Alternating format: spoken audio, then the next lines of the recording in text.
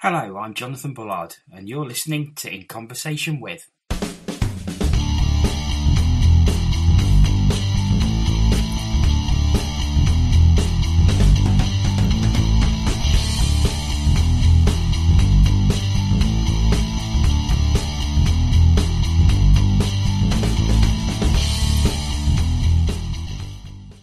Okay, welcome to the second edition of In Conversation With, and I'm delighted to say that my guest for this edition is Caitlin Berry. Hi, Caitlin.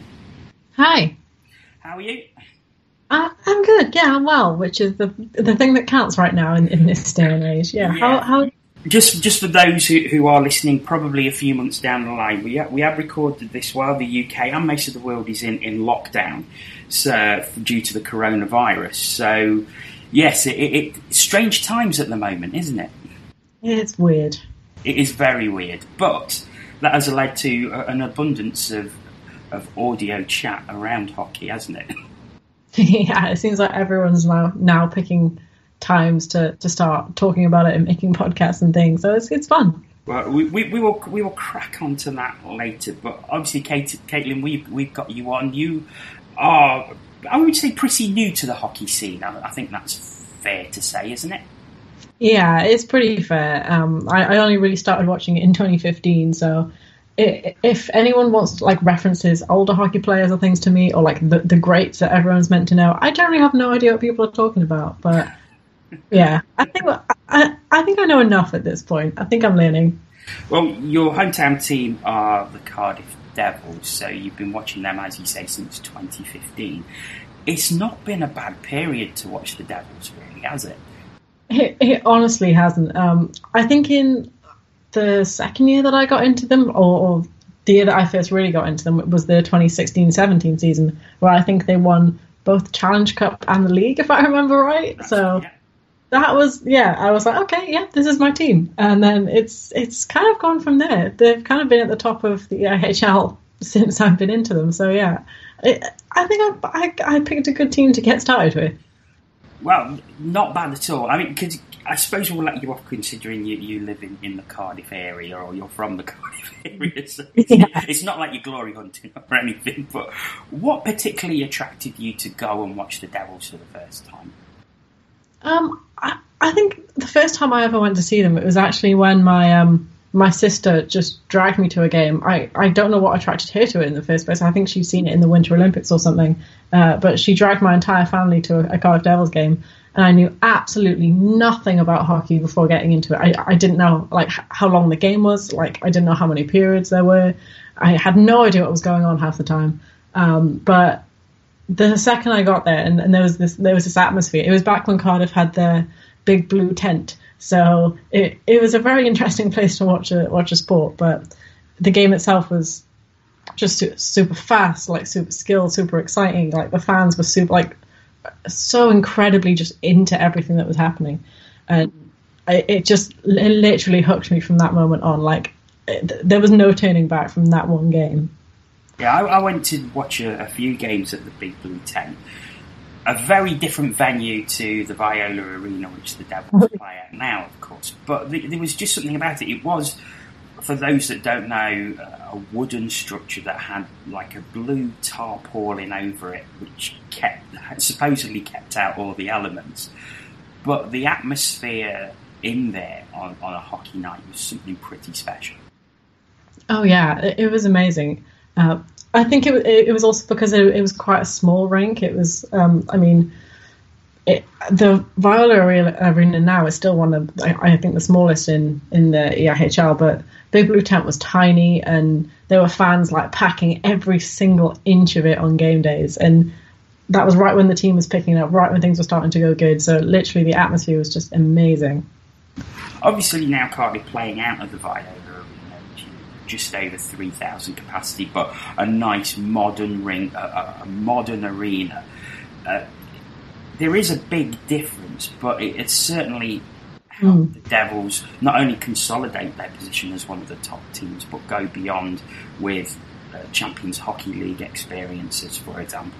Oh yeah, I mean, it had to happen. They had to get something that wasn't a tent, considering just their status in the league and everything that was going on. And I think it's been really good for them. Like, we had the Challenge Cup back when hockey was still on. That was in the Viola Arena, and it seemed to go really well. And yeah, it's just been amazing. Like, I have to give a shout out to the owners of the Cardiff Devils here, because the money and the time that they've invested in this team has just completely changed everything around. Because I think just before the time you was watching, you may know about this, of course, the Devils were in big trouble. Steve King and his consortium came in and took over the ownership, and they've never really looked back since. No, that has to be like a fantastic investment for them. It's just gone the way that they hope. Like, they took over the struggling team, and they've helped turn the team into like a championship team every single year since. I know the fans are super grateful as well. So yeah, like, props to those guys. It's been awesome. How much of a factor has Todd Kelman been in all this?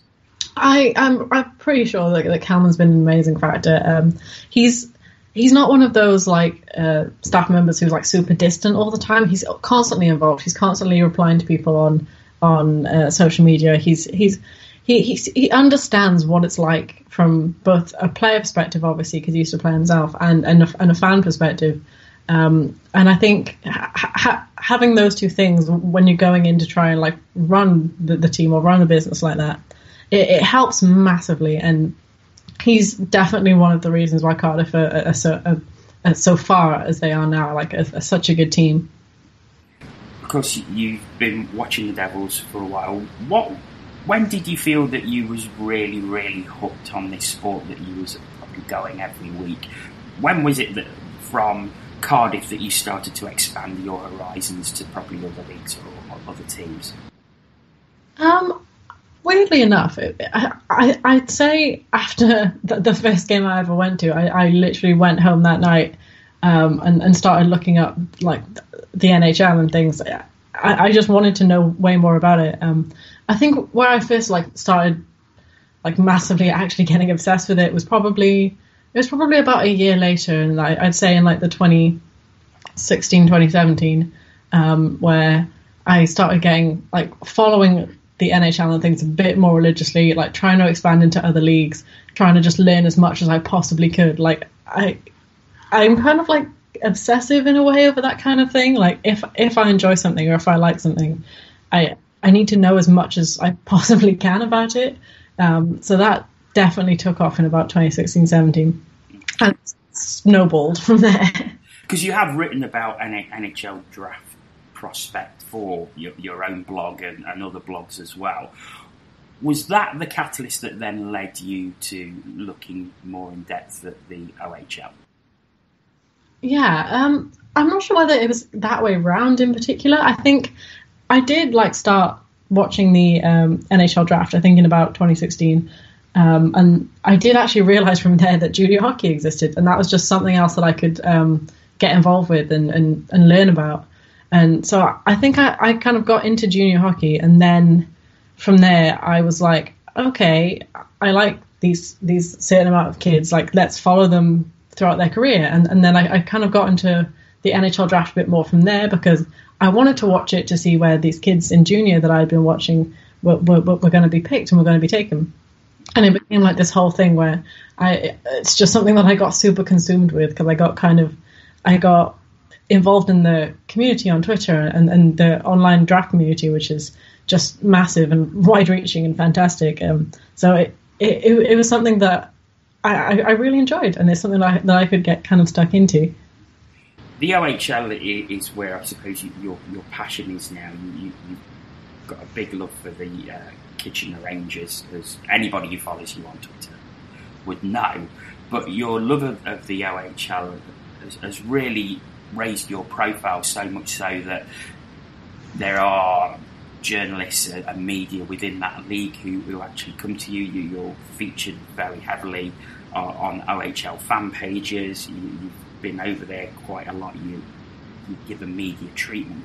What is it about the OHL that particularly attracted you? I think at first it kind of was that idea of progression, like getting to watch these kids throughout their junior careers and then getting to then follow them to the NHL. I think as I got more involved in it, it was just junior hockey is just a completely different beast from any other sort of professional hockey. It's it's just crazy. It seems like anything can happen at any moment. Like score lines can change from like quite close, like something like 4-3 to like 10-3 in like 20 minutes. Literally anything can happen. And there's a sense that these kids just want it so much because it's through their junior careers that they can prove themselves and prove that they should be drafted and prove how high they should be drafted. So every single kid on that ice just wants it so much, and you can see it, and you can see how hard they work. And it just makes it crazy, and it just makes it super fun to watch, and it literally hooked me. What was it about Kitchener that hooked you for them in particular? I actually, I think it was the 2017-18 season, I think, I actually went over to Canada for like 9 months for a university exchange. And I was in Waterloo, which is like a town that's twinned with Kitchener. So I actually got to go to so many Kitchener Rangers games. I pretty much lived in that arena for that entire year. It was like the best year ever because I just got to like drown myself in junior hockey. And I just got super into the team. At that point, I wasn't writing about it. I wasn't like trying to be like a media member. But from a fan perspective, it was just the best thing ever because that team has such a passionate fan base. It's a pretty old team in terms of the OHL. So you have like you have fans who are ranging from like 70, 80 years old, and then like you get people bringing their kids there, and it's such like a community atmosphere. And then you have this team that have been pretty consistently good. So, and especially in the year that I went over to watch them, they got pretty far into the playoffs. I think they got to the OHL championships, although they kind of missed out at the last hurdle. But it was amazing, and it was so fun just getting to be there in that environment. And so I've kind of followed them ever since. How much do you think that 9 months in Canada that moulded your love of the game? Oh yeah, it definitely did. Before that, I was a Toronto Maple Leafs fan. I knew quite a bit about the OHL, but not a lot. But being over there in that environment where everyone around you, or mostly everyone around you, knows about hockey, can speak about hockey. You just get involved in this community which just lives and breathes the sport. You realise how important it is to so many people and how much it means to so many people, and that just helped my love for it so much. When did you come back to the UK? Did you go and start watching the Devils again, or was it more the concentration on the OHL from that point? Yeah, I think from the time I got back to the UK was when I started to actually think about maybe this is something I could write about, maybe this is something I can get involved in, because I noticed that the OHL, I was in love with it and it was a fantastic league, but it didn't seem to me to be that accessible to maybe people in different countries or different places. It seemed like it was quite insular to people over there, and there wasn't a lot of media coverage of it, weirdly enough. It's like one of those best kept secret type. Yeah, it is. Yeah, it definitely is. How much do you think the profile of the OHL in this country has been raised, not only by the coverage that you give it, but by Liam Kirk being drafted in the NHL and then being drafted to the Peterborough Petes? Oh yeah, I think it's been massive for the OHL. I don't know how much of that is me. I'm willing to give more of a thing to Liam Kirk here. But yeah, ever since he was drafted to Peterborough, I was obviously very excited when that happened because this is a British guy going to my favourite league. But also, it brought so many eyes onto Peterborough and then the OHL as a whole. Like you had people buying the streams for Peterborough. You had people like trying to figure out how to watch him, and then you had people following clips and following the Twitter account and just getting involved in the team because Kirk was on there. And I think that has been just fantastic for the OHL, and obviously it's been fantastic for Kirk too. Like he not only has all these British fans who have kind of followed him over, but he has this entire new fan base. And I've been talking to people around the OHL, and so many people are in love with him and in love with his story. So I think both ways it's just been awesome. Of course, now he's at a little bit of a crossroads. I'm right in thinking he could have an option of playing for Peterborough for another season, but it's more likely now that he'll probably go to ECHL, AHL, or if he's really shone, he could even get an NHL entry-level contract. Yeah, that's the thing. No one really knows what happens for Kirk now, because this isn't a situation that's ever happened before. If Arizona want to give him a contract, he could do it. I'm not sure at this point whether he's ready for AHL, but he possibly could do ECHL and get quite good there. If he wanted, he could stay another year in the OHL, but there's only a certain amount of spots for import players in the league, and next year he would also be classed as an overager in the league, and there's only a certain amount of spots for those in teams as well. So he'd kind of be taking up two very important spots. So if teams do want to keep him in the OHL, it would have to be on a team that wants him. And so yeah, no one quite knows. I hope that someone offers him a contract or something soon, because he definitely deserves it. How do people get to watch the OHL, especially if you're living in the UK? Is it a case of webcasts from individual teams like we have in the Elite League, or is there a league package that people can buy into? Yeah, there is a website called OHL Live, and it basically has a bunch of different packages that you can buy. You can buy individual team packages, you can buy ones for just when they're away, or you can do as I do, and there's a league-wide package where you can just buy all of the games from all of the teams, and it's a little bit expensive. It might only be something to do if you have a real commitment to actually watching quite a lot of these games, but it's 100% worth it to me, just because the entire league is super fun. So I always try and push it, even though it's not the best streaming service, but hopefully it's going to get better. I mean, you mentioned that you have more got into the media side. So what is your media role within the OHL?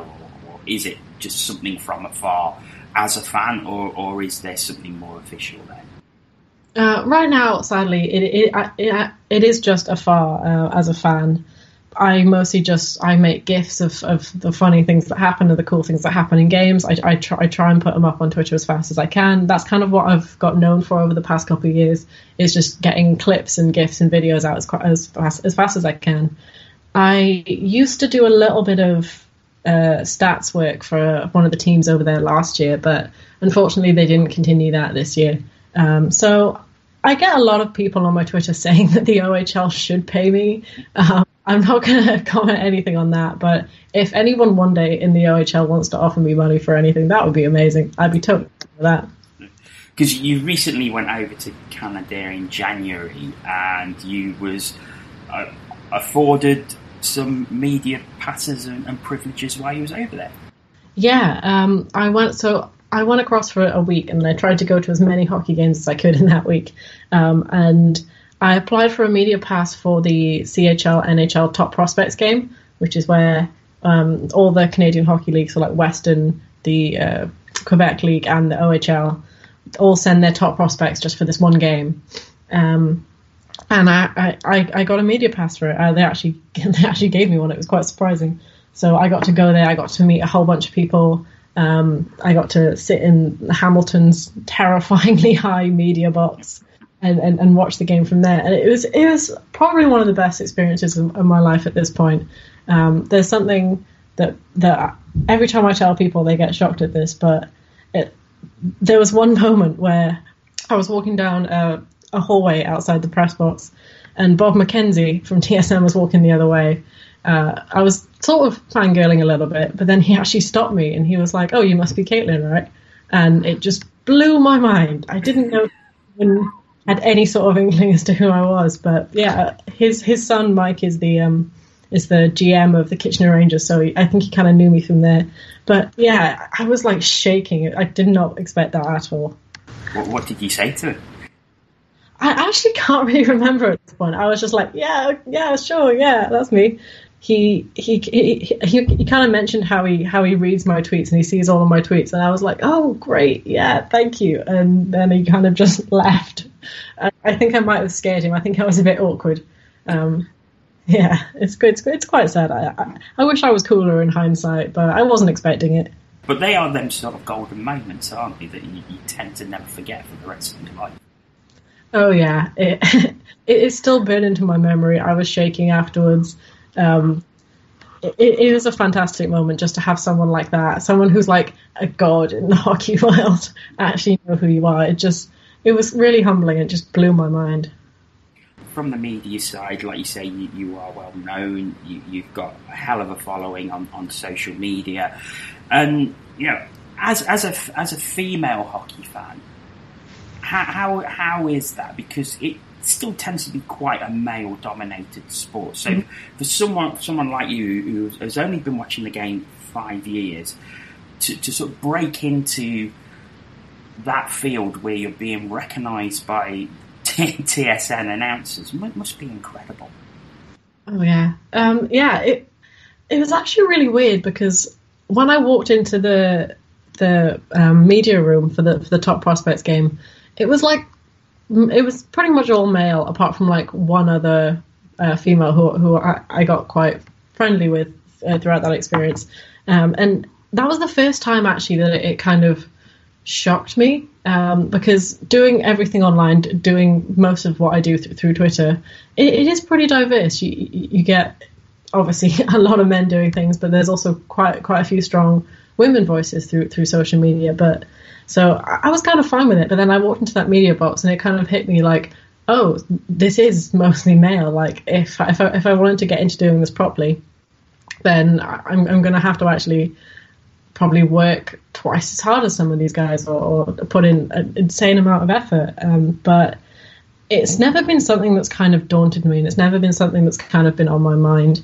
Even when I was just a fan of the sport, I was like, yeah, it is male dominated, but it's honestly never bothered me. And thankfully, in all of my interactions online, in all of my interactions on Twitter, I honestly haven't had too much backlash for my gender and what I do. Obviously, you get a couple of idiots like DMing you, asking for your number and things like that. But I've not had too much hate, and I'm actually super grateful for that, because I know that's not everyone's experience. No, and I think, speaking as someone who, like you, started as a fan and has sort of got into the media, when you have that spotlight, I suppose it's a case you put your head above the parapet, so you've got to be prepared to be shot down at times. But I think I've had very similar experiences to you in which you do get the odd comment and the odd idiot, but generally, on the whole, most people are pretty good. Oh yeah, and I think that also speaks to the hockey community, especially for me, the OHL community, which is what I mostly surround myself with on Twitter. Everyone has been lovely. Everyone I've talked to has been amazing. Even at the Top Prospects game, where it was mostly men, they were all super helpful. They honestly couldn't do enough to try and help you or just help out and give advice and everything. So literally everyone I've talked to has been fantastic, and that speaks wonders for what kind of community we're in. Of course, you are at a university in Exeter studying. I'm led to believe your degree isn't associated with sport or media. No, not at all, sadly. I wish. How do you find sort of time differences? And because when the season's on, you're obviously watching OHL, I would think, most nights of the week. Does that sort of clash with your studies? I don't think it clashes as much as people think it does, because the OHL is a junior league and most of these kids are going to school themselves. Most of the games are more on the weekend, like Thursday, Friday, Saturday, Sunday, and that's a lot easier. It does mean I am completely nocturnal on the weekends. Like I'm staying up to like 4 watching games, sleeping until like 1 p.m. But it does actually allow me some time in the week to actually do my degree and actually try to focus on that. I am sleep deprived sometimes, but I love it and I wouldn't stop doing it. It's something that brings me so much joy. Of course, you have been doing some work for the Great Britain programme. You was in Nottingham recently, but I think that's when I first noticed you is as someone who's covered a lot of the GB under 18 and under 20 tournaments. I noticed that you used to sort of clip the gifs of goals very, very quickly after they happen. So I'd be at a under 20 game in Estonia, Great Britain would score, and then probably 2-3 minutes later there'd be a gif from you on Twitter, and I'd be like, wow, That is so quick. Yeah, that is the thing right now that's kind of setting me apart. The other people on Twitter who do things like that. But yeah, I do love covering those GB under 20 and under 18 games. I don't think there is enough attention in the UK on the future of GB hockey. Like there's increasing amounts of attention now on the EIHL and on the pro game, but I don't think there are enough eyes on the kids who are up and coming, like the kids who are the future of the league, the kids who could lead us into like a new golden age of ice hockey or something. And that's what I'm also trying to do when I cover those tournaments, is be like, hey, just watch this, look at this, these kids are really good, and just try and get that sort of exposure. Are you talking around Great Britain? Because obviously the under 18s and 20s and GB women have had coverage on Free Sports over the past couple of years, or are you talking more around the sort of the National League and IHL, where the coverage on a national basis or on a broadcasting basis is probably limited to the teams themselves? I'd say in terms of coverage, Free Sports is doing amazing, but I think the sort of the limited team coverage, it needs to be doing more. I think when I first started trying to write about GB and trying to write about the Elite League, it sort of struck me that a lot of different Elite League teams, like a lot of the information about them and a lot of the history and a lot of like the fan things are so confined to that fan base and confined to the minds and the history of those fans. It's not really something that's broadcasted or covered or put online too much. So I think there's definitely a lot more that GB Media could be doing to kind of get that exposure and get people interested in like the story behind the teams and the story of the players more than they are actually doing. Do you think that's an area where the game could grow, especially in the UK, where there is more emphasis placed on the junior games with up-and-coming players rather than the pro game as such? It's a hard question to answer, but primarily because there's not so much importance placed on the junior game by the executives and a lot of people involved in ice hockey. Obviously, it's like a very fledgling sport in the UK, and there's not a ton of money in it. So not a ton of that money is going to the juniors and going to developing them. And that's why we see a lot of these kids going abroad to Europe and trying to get their development in like America and other places. So I think it kind of begins at the very, very top with funding it primarily, and from there, once the junior sort of infrastructure kind of gets off the ground, then we can start covering it more. Then we can bring so much attention to these kids that are so naturally talented. And I think if we start covering that alongside like the program, then it will kind of give people a perspective of where hockey is right now and where it's going to be in the UK. As I mentioned, you were in Nottingham for the Olympic qualifying tournament. So how did that come about, where you was part of the media team for that tournament? Yeah, so I kind of wanted to get involved in that because I kind of realised that it was a tournament that I could go and cover. Initially, I was just covering it as media, just was going to go there, sit in the press box and write things. So I emailed Chris Ellis, God bless him, and he said I could do that. And then a week later, he emailed me back and he was like, so I'm going to be busy pretty much the entire tournament, and we kind of need someone to run the media room. Would you be into doing this? And that was just fantastic for me, because it was so nice to get that sort of trust, despite the fact that he probably knew it was something that I'd never done before.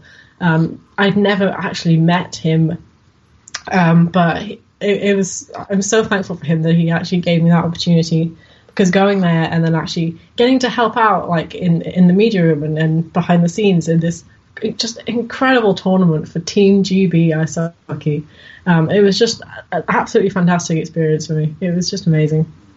The whole tournament, though, it just, from my point of view, like you working behind the scenes, it just seemed, it was like a duck on the water, where, you know, serene and graceful on the top, but just kicking like mad to stay afloat underneath. And sort of, it is a privileged position to see everything that goes on behind the scenes.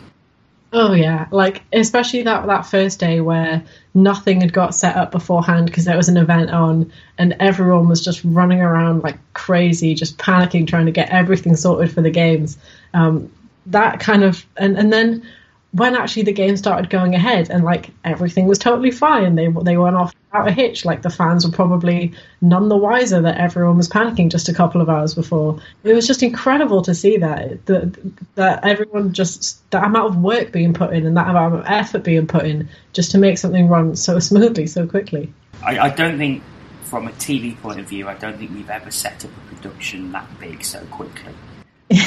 Especially considering where we had to run wires as well. It was a great atmosphere as well, wasn't it? The fans really did buy into it. The crowds were reasonable. Even for the afternoon games that didn't involve Great Britain, there was still reasonable crowds there. And it really did seem to capture the imagination. Yeah, that's actually one of the things that stood out to me in the tournament was even in the games where GB weren't playing, there were still a bunch of fans in the seats. Like people were still going and watching the games. People were pretty much consistently backing the underdog in all of them because we're British and that's what happens. And it was even in those games, the atmosphere was just fantastic. And to get a kind of look at that sort of process, to hear all the fans reacting to those games and to be a part of that, it was a lot of fun. I think we had a chat at the time about the Estonian team because they used a lot of their under-20 squad to give them that senior experience and tournament experience. They knew they weren't expected to do well, so they thought they'd give their youngsters the experience. And as a team who I've seen the past couple of seasons at under-20 level, so I knew a lot. I'd seen a lot of the players, and then from your perspective, where you are a champion of junior hockey, that was pretty special. Oh yeah, and it was so fun to watch, especially in the games where they kind of pulled close. They kind of performed better than people thought they would, and just to see those kids like so young, like some of them are like 18, 19, actually get that experience and actually perform pretty well against these older, more seasoned like veterans in the other countries. Like, yeah, they weren't expected to do amazingly. That's why they kind of sent this really young team.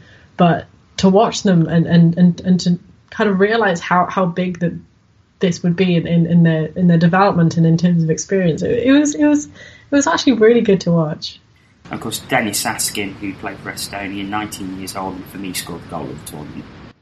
Oh yeah, he's a defenseman as well. Yeah. And he kind of got through a bunch of players, went straight up and scored his. That was tripped as he was putting the back in the net. It was just a phenomenal goal. Yeah. I was trying to be impartial up in the media box, but there might have been some screaming going on. So, just moving on and. From another media point of view, but a fan media point of view, and you're heavily involved in the Hockey Across the Pond podcast with Mark Rackham, who was also in Nottingham with you. So how did that come about, or that opportunity come about? It was kind of just through Mark. We'd started talking on Twitter a couple of years ago because we were both kind of Leafs fans from the UK, and that's not something you tend to find often. So we were chatting on and off through there. And then when Mark started his podcast up, I actually guested on it once or twice. And it's always a fun thing to do because I was comfortable with him because we'd been talking before. And in January, he messaged me saying, I'm looking for a co-host. Would you be willing to come on and co-host it? And I had like little to no podcast experience at that point.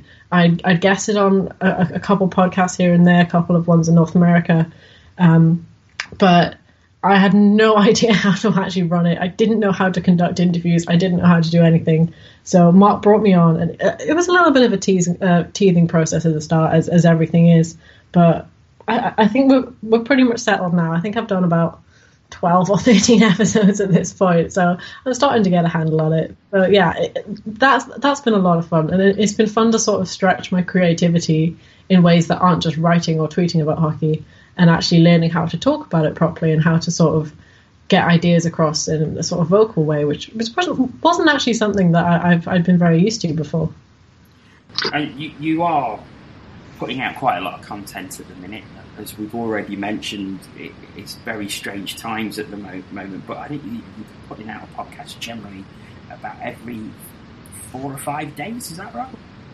Yeah, we try and do one every week, and even when the hockey season stopped and like other podcasts started like shutting down and everything, Mark and I kind of looked at each other and we kind of went, well, this is an escape ultimately. Like if like the world is weird right now, no one quite knows what's going on. Like, there's a lot of kind of doom and gloom around, but if people want to chuck on a podcast and listen to like British weirdos like just talk rubbish for a couple of hours, then we were going to provide that. And it's not all about hockey that we do now. I think in yesterday's podcast we had a segment on like our top 5 takeaway food, but it's fun for us, even if other people don't listen to it.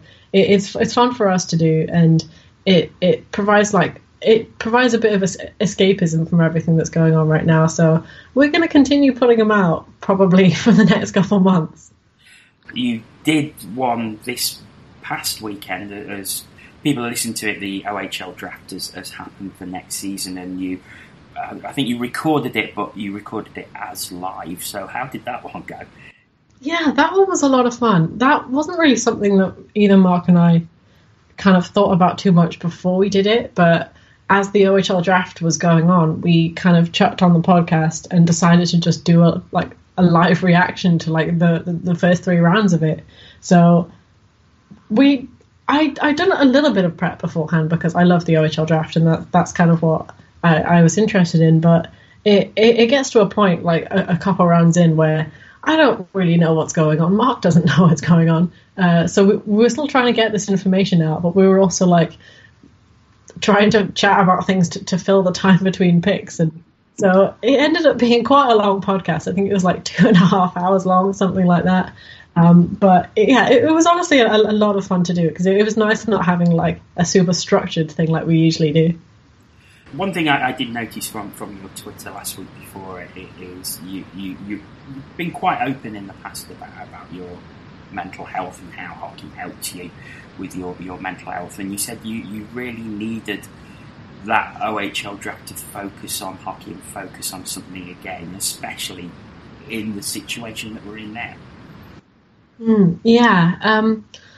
Hockey ultimately it's something fun. I know people get super into teams and it kind of can affect your emotions in crazy ways, but hockey is kind of, and I guess all sports is kind of just an escape from everything, and having something to focus on that isn't the way the world is right now, or all of the other stuff I have to do in terms of my degree.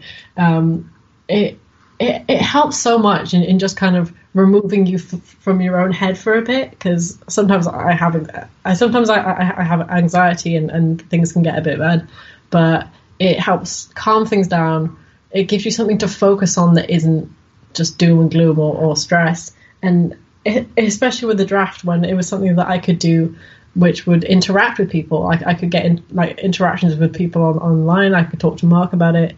It was just something to get so into and so focused on that just completely takes your mind away from anything else that's going on. And I think a lot of people have that in terms of sports. I think that's why a lot of people watch a lot of sports. And I think that's one thing that a lot of people are realizing now there aren't any sports that actually plays a big part in their routine or in their day. And just having these tiny things within this time of like nothingness is actually helping a lot. I think you're absolutely right, because I think a lot of people treat sport as an escapism from real life. It's something you can get heavily involved in, especially if you are passionate about a particular team as well. And I think it's been good with what's happening is that some teams are now putting on their retro games and they're making a thing of it, and they're playing it as live on YouTube at a particular time. And I think it's good that things like that are happening, that the effort is being made. It's not just shut down. The effort is being made to keep that consciousness there. Yeah, and I give so much props to like team social media accounts and people who run these things, because as soon as everything shut down and there was no actual live games anymore, they were still like carrying on tweeting and posting online. They were playing like online, like Connect 4 and things on Twitter with different teams. They've kept on providing content, whether that's articles that about the past season or things that are going on now. They have those games. I think a lot of NHL teams doing like the NHL 20 like simulated video games. I think that's a very fun way of doing things as well. And I think it's just a way of reminding people like that this is temporary. Like, yeah, everything is shut down for now, but we still have sports and we will get it back at some point, and everything will go back to normal at some point. And it's just a very nice way of sort of continuing with the fan bases, I guess. Got a couple of questions for you before I let you go, and the first one being, where would you like to see yourself hockey media wise in a couple of years' time? See, there's one of those questions that I'm never quite sure how to answer, because for me, I've never really had like a specific goal that I've been working towards in hockey. It was just like I started writing because it seemed like it would be something fun. I started tweeting because it seemed like it would be a good way to like expand coverage of the league. So at this point, I'm not entirely sure. I would like to get a lot more involved in OHL things. I think the dream for me one day is to be able to move over to Ontario and actually get super involved in things. I'm not sure where I'd like to be on like a journalistic standpoint, but definitely working for a team in some capacity, I think would be the dream in some way for me. That or getting involved in more UK hockey, because it is something I'm super passionate about as well. But again, like the specific form that getting involved would take, I'm not entirely sure right now, but it's definitely something that I'm going to continue doing, and where that takes me, I don't know right now. And finally, I suppose leading on a little bit from that, what would be the ultimate ambition for you? Ultimate ambition would be, I know people say like working for an NHL team or stuff in this question, but for me it would be working within the OHL, whether that is like like running media for a team or something over there. I know obviously that doesn't pay very well or whatever, but I think just being a part of that league and being maybe quite a big part of that league, I think that would just be super fulfilling for me, and I think it would be something that's super exciting. Maybe even on a scouting standpoint, getting involved in that. I think that would be the ultimate goal. Caitlin, it's been an absolute pleasure to talk to you. Thanks very much for joining us. Thank you for having me on. It's been fun.